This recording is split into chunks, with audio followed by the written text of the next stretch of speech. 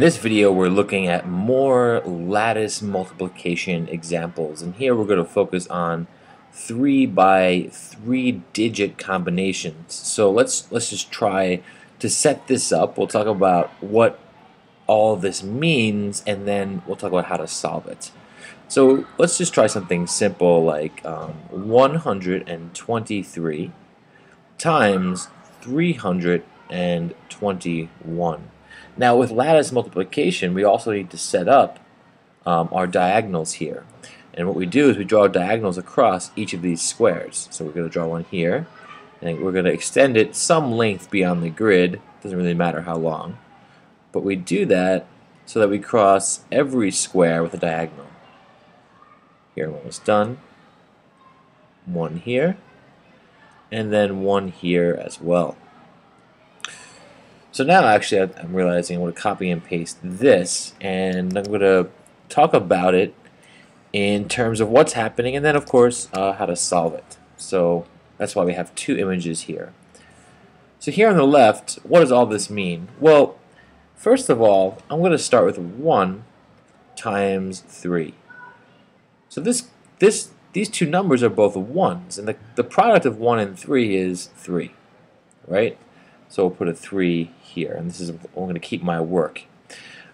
Nothing goes here, because if you imagine what this would represent, this is going to represent the tens diagonal right here.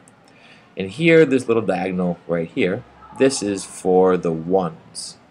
Okay, so that's our start. And now I'm going to go for 2 times 3, which is 6. So what we do now is we put a 6 here. We don't put anything there. And what's really happening now is that this diagonal is going to represent, if you think about what's going to happen throughout, this will represent all the tens we have, right? Because 2 times 3 is really what? Well, this 2 is really 20, right? In 321. And this 3 here is 1s, but here we're saying 20 times 3 is really 60. That's what this 6 represents right here. And later on we'll have a number that ends up right here. That'll be the combination of 1, this 1's right here, and this 2 right here. And this is not a 2 really, this is 20 as well. Right? This is 20 and 123. So there we're going to do 20 times 1, and a number will fall here. That's going to represent 20, and we'll put a 2 in the tens diagonal, and that's the idea. So now we're gonna keep going. 3 times 3, which is just 9. But of course, this 9 right here, what does that represent?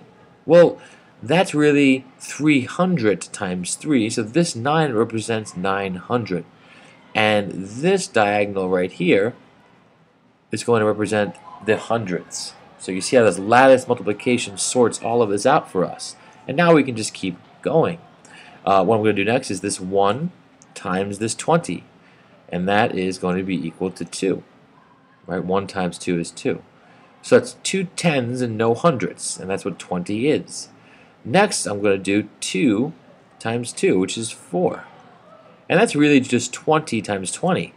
So this location right here is 400, right? Because it's the hundreds diagonal.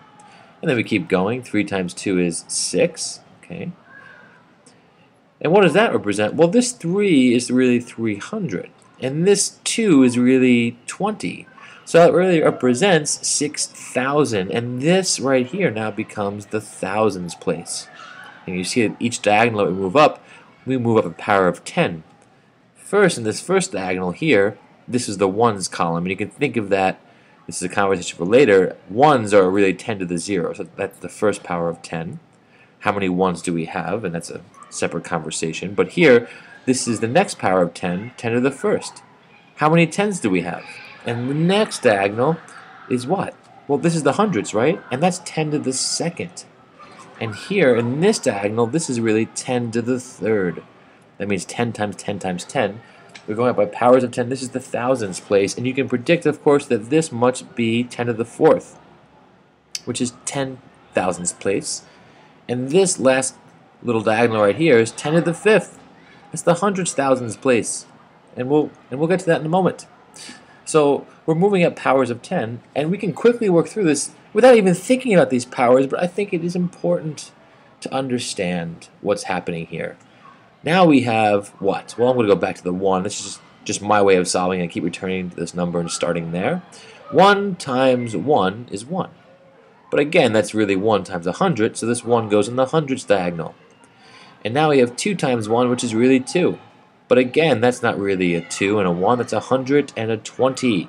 So 2100, that's 2000. This 2 goes in the thousands diagonal. And then 3 times 1, well, it's really 300 times 100. That's going to equal what? Well, 3, and this 3 is in the 10,000s column, right? 1,000, 10,000. So now what do? Well, we bring it all together. We add up each diagonal. So this diagonal is just a 0 there. Here's a 3, here's an 8, here's a 14, and here's an 8 and a 3. Oh no, what do? Well, is the answer 381483? Does that make sense? Well, no, because this 14 should fit into one place value. So let's just say that's not the answer. What we have to do now, because we're dealing with place value in this problem, so we have to keep to that place value. So this 14, what does that represent? Well, this diagonal represents hundreds. So this means 14 100ths. So 14 times 100. And if you think about what that's going to be, that's going to represent 1,400. So this 14 really is 1,000, that's this 1 right here, and 400. So why don't we just, and this is what we do in lattice multiplication, why don't we just add this 1 into the next place value?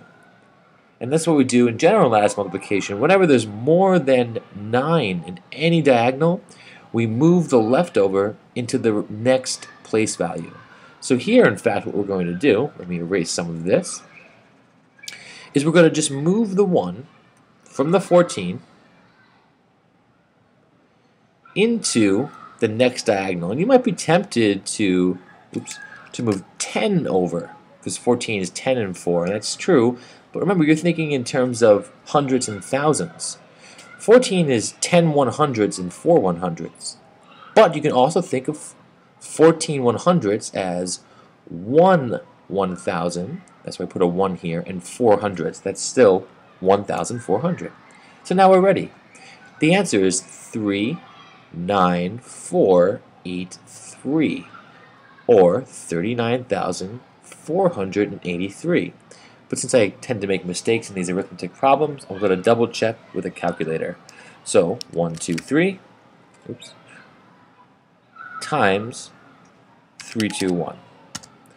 39,483. Great. In the next video, we'll try a tougher 3 by 3 example. Thanks.